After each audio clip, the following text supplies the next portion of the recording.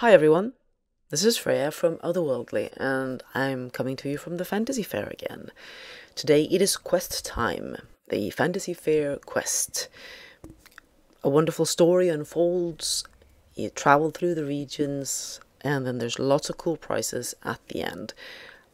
I probably won't take you through the whole quest, gotta leave something for you, but at least introducing it.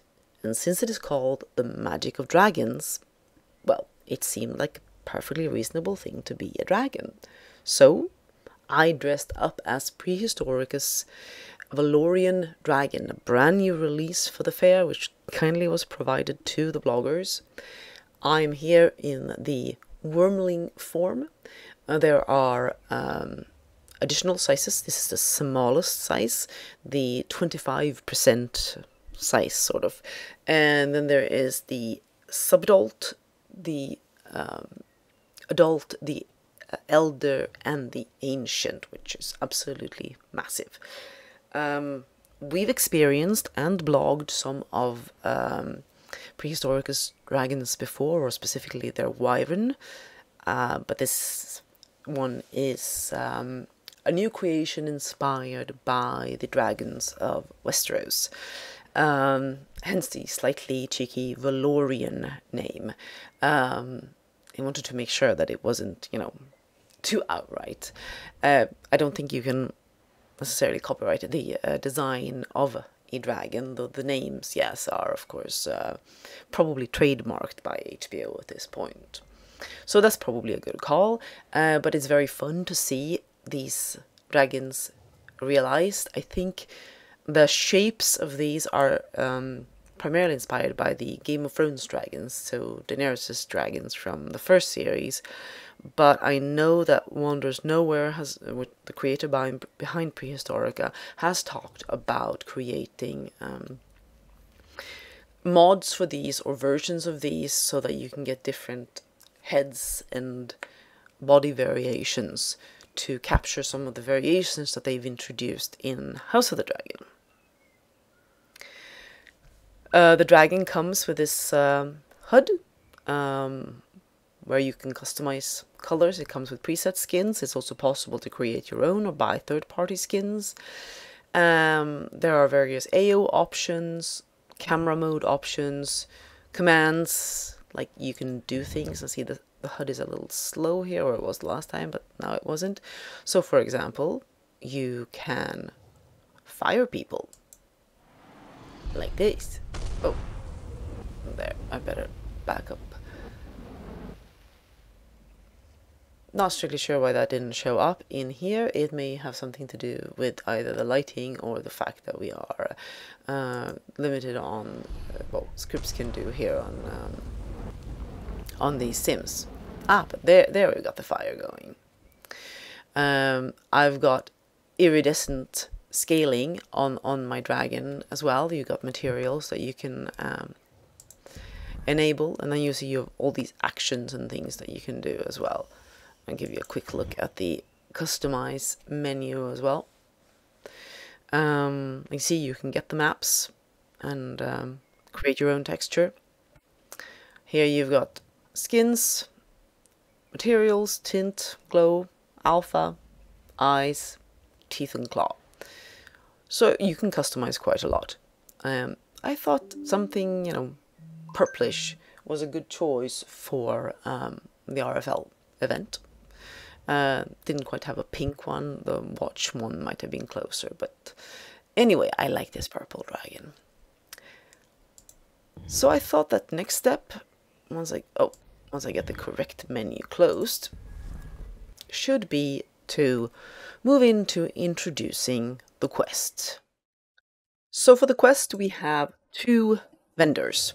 You have the standard vendor, which is 250 lindens, and then you have the deluxe edition, which gives you these outfits from Belle Epoque. And since it's all going to a good cause, I will get the deluxe edition. So we pick that up. And I'm not going to be putting on the dress or the man's outfit, because I don't think they fit a dragon, actually. So we have to dig our way into my very full inventory. And we unpack the HUD. Let me see. It is probably being added to... It's either being added to myself or being... I think it's being a little slow. There we go. There we are. We have the little Fantasy Faire logo emblem added to my dragon wing. That one is... You can keep the box, of course, because the sign of the Fantasy Faire, if you want to use that for something, for example, photos or something else. So I'm going to hold on to that one. And then we see what we have in the folder. We have a poster, a holding animation for the sign, I think. We've got the outfits, and we've got a HUD, and then we have a README. So I think we're going to start with the README. Okay, so we start by attaching the quest HUD, and we will be obedient and do this as it should be done. Okay, and then you get the terms and the privacy statement. And I do a quick scroll through that and close it, and I agree. Okay, and I think I've already accepted the experience from previous years. So otherwise you will get a pop-up at this point asking you to accept an experience. But I've done the quest previous years, so this has already been taken care of. And then I should add Syra or Kyra, my companion, and I will not see her until I locate her in world. Okay, so I've added her. Hopefully she won't be like eaten by the dragon or something, or by the dragon's body. Hopefully I will find her somewhere. And then we have the options for the HUD will teleport you, it'll show sponsors, it will show hints and inventory when you receive your mission. Oh, she will be riding on your shoulder. We will see if that works, or otherwise I'll have to make her invisible. You can also go back to look at any cutscenes. Okay, so we have the first hint. Your first task is to locate the Bard Queen on Fairlands Junction. She will offer you a mission to aid the 4 children of Shahara, the Dragon Guardian of the Fairlands. The 4 dragonets have been tasked with renewing the health of the realm. Okay. So I have to find the dragonets. So we're going to try and find the Bard Queen as the first step. And since I know I have trouble with this every year, I took a little sneaky break and decided to locate her. Trust me, you want to do some careful camming around and not just randomly wandering. Especially the junction can be a little confusing the way it spirals on and so on. So what I'm gonna do is I'm going to fly up here because she's sneaky. She's actually not along the path.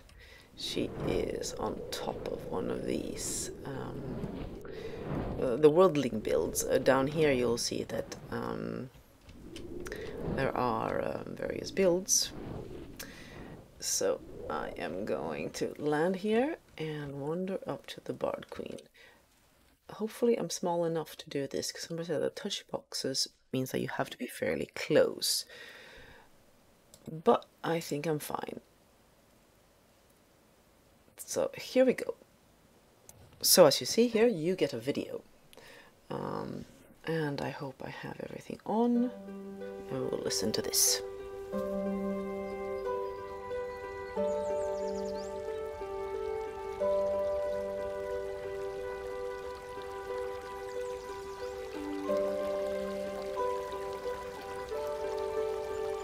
back up as well so that... Hello, friend. I hope you don't mind that I brought you here. Sometimes a person just needs a little alone time to think, you know?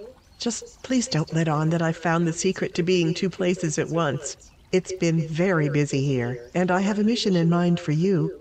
It's one I think you might enjoy. So let me start with a story. Many years ago, the Unweaver's forces invaded a realm called Nadia.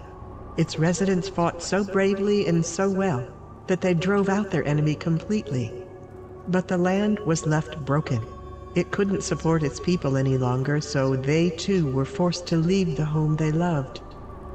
Over time, the scars on the land healed, but still, little but grass and brambles would grow there. The land itself seemed to have lost hope. It came to be called Serkaya, the Forlorn. At the time, I didn't have resources at hand to restore the realm, so I put it to sleep, covering it with a blanket of snow and ice, waiting for the day we could find a way to bring it back to health. And perhaps today is that day. You see, a year ago, we were blessed by the birth of 4 baby dragons, the children of Shahara, the dragon guardian of the Fairlands community. You've probably heard the old saying, ubi draconis vivunt, ibi magicae vivant. Well, it just says what everyone knows. Where a dragon lives, there magic may dwell. So I've decided on their first birthday to put the realm under the protection of the 4 little dragonettes. I've asked them to guard it and grow it, to help magic thrive there once more, and make it a home again for its people. And because we intend for it to be forlorn no more, I've given it a new name in the ancient tongue of its people. Its name is Nova Nadia. That means new hope. Now, let me tell you a little about the dragonettes. Even at their young age, each one shows powerful gifts, and each is determined to bring light to the world in their own way. Gaia, the firstborn, was the first to break the shell of her egg. She's a natural trailblazer, and she's persistent, very strong-willed, but in such a positive way others want to follow her lead. We call Telenor the Bard. He's a singer of songs and a teller of stories. But even more, learning those tales has brought him wisdom and a deep understanding that's rare in one so young. He has a real gift for bringing people together. Saraminka is an adventurer, daring and brave, and ready to explore and experience all the many realms. She's not afraid of anything, but as much as her eyes are on the horizon, she'll never forget where she comes from. And once a friend, always a friend, she says. Ardani is our dreamer, the quietest of the siblings. He lives in his imagination, a vision of a wonderful world. And his faith in that vision is unshakable, that come what may, the light will prevail. His conviction is so strong it helps others believe too. Now, as you know, the magic of dragons is very powerful. All the same, it's not clear the dragonettes can accomplish this on their own, so there is a role for you. I can't say just now what we'll ask of you, my friend, but I know you are important to this task. If you're willing to help, go find a young phoenix here on Junction. Her name is Syra. She's a mage in our bardic order, and I've asked her to guide the dragonettes in their effort to renew Nova Nadia. You'll find her here on Junction, not far away. She's just come back from a visit to Nova Nadia. She can fill you in on conditions there and take you to meet the dragonettes. I'm so glad to offer you a mission worthy of your heart and mind. Best luck to you. Syra will help keep us in touch. And there we have it.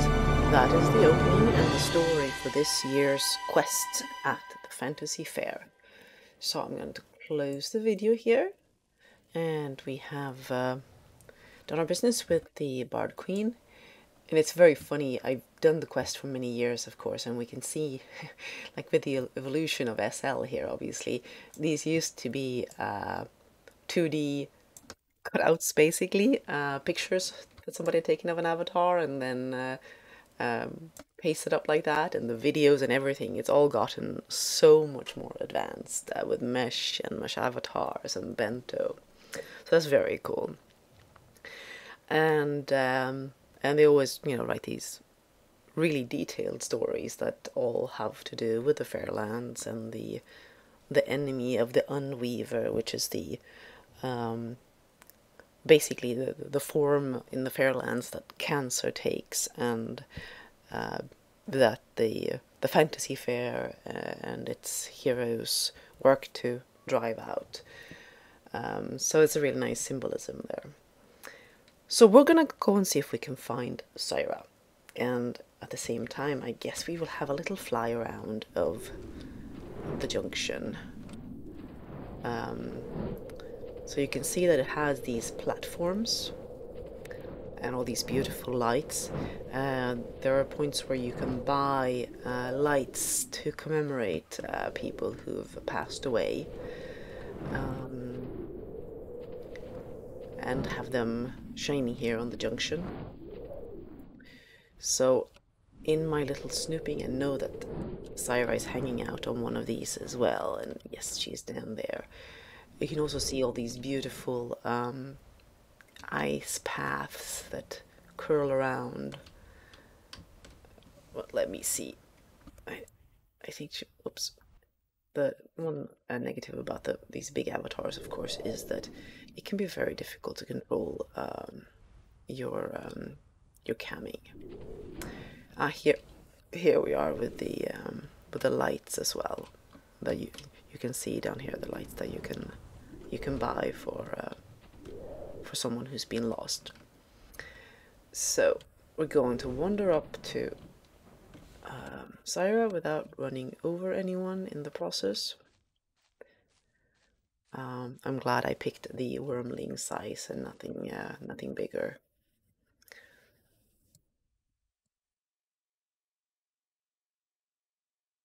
Okay, so for Syra here, you can see that we get it in chat. We get Syra's message that Nova Nadia is in a sad state. The Unweaver's forces have destroyed the land, but the Dragonets are eager to start restoring it. All right, and we will see if we can have Syra with us, and we should go to Shahara, their mother, on Sepala. All right. Then we get our nice little teleport HUD, and we find Sepala, and we go there. Now, I have explored Sepala a little bit before, and it is a lovely realm. And we have the dragons hanging out here. I'm gonna fly. I look much better when I'm flying, don't I? And I promise not to scare all the giraffe. Well, that's Sambo over there. I'm gonna make sure we stay on Sepala. Oh! There we are. I flew right into the dragon. She's a little bit bigger than I am. So I'm gonna land here right in front of her. And she's in a trance state, Syra says, but maybe we can wake her up. Ah, and we get a little audience with Shahara as well.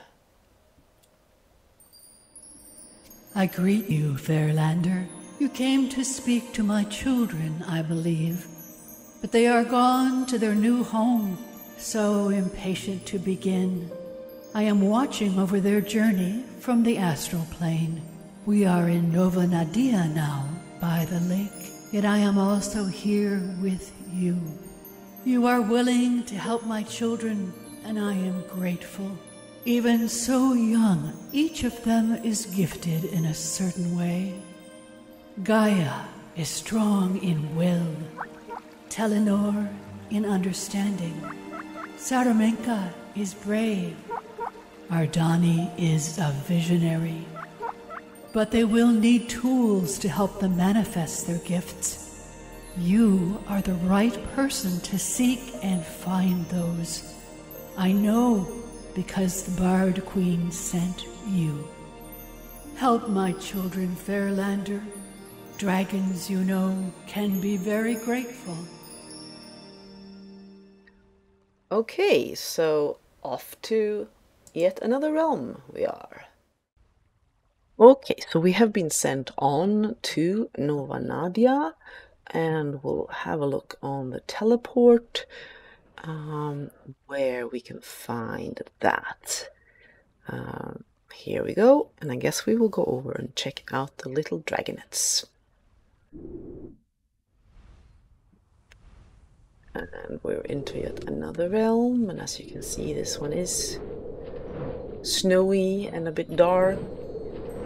But with the help of the little dragonets, perhaps we can improve that. And I think she said they are by the lake, and yes indeed, here they are. So I will fly over and say hello to them. I'll try not to land on my little relatives, or I call them. And here indeed we have our little dragonets. I guess we will start with whoever is closest. Okay, so Gaia. Alright, they want some of the elixirs. Strength, persistence, resilience, and commitment. That sounds good.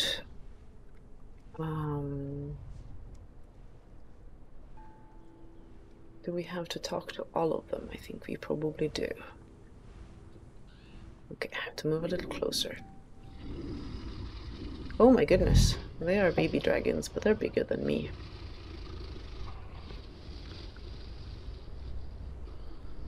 And here we have Ardani. And he wants some kindling stones. Rose quartz, turquoise, lapis lazuli, and moonstone. Okay, that's 2 out of 4. Let's see, was this Gaia? Yep, that's Gaia. So we've done her, and then we have the green one, which is Telenor. And he wants 4 books of ancient songs and stories. So they all have something relating to. And I think we had our little adventurer up here.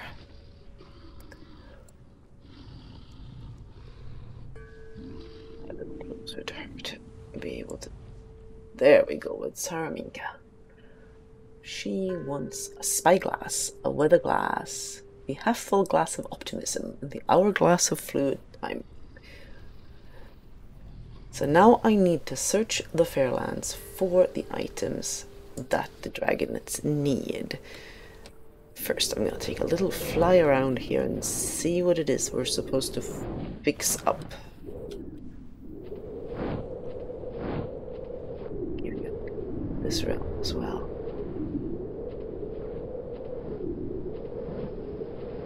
This is a great one for photos if you want to explore the Fantasy Fair and take some nice photos. This one mostly doesn't have any vendors and such, so it's just nice nature to explore and have a look around in. Lots of trees that you can fly into as well. I think I should probably have a little perch somewhere and take some photos here as well. But let's see what the next step is. Actually, I think I'm going to fly up here to the arch. That seems like a nice place to perch. And pose for some photos, perhaps, while I look at... I managed to position myself. Not quite. A little closer. Little closer. There we go.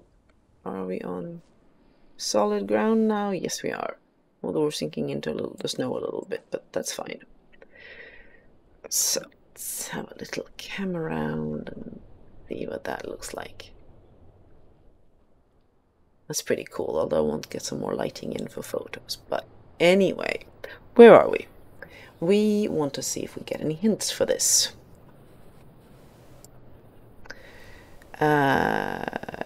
Nova Nadia won't have anything, Sarah says, so I guess we are simply going to have to go through the Fairlands one at a time, probably, to find hints. And that's gonna take a while. And I think that it'll probably be it will be spoilery, and it'll be a little tricky filming at the same time. So I think I will leave you on your own from here. You will simply have to figure out the rest of the quest, but you've seen the opening and you've seen some of the cool stuff that you will encounter if you do this quest, which I definitely think you should. And of course, I also think you should be getting, if you want to be a dragon, you should be getting this fantastic avatar from Prehistorica and taking that for a little spin yourself. So I'm going to leave you with some looks at the dragon. And perhaps I will also give you some demonstrations earlier. I will probably have reason to return to the dragon. And to give you more details about that, perhaps showing some of the other sizes of the dragon. But for now, my little wormling will be saying bye-bye, and don't forget to do the quest yourself.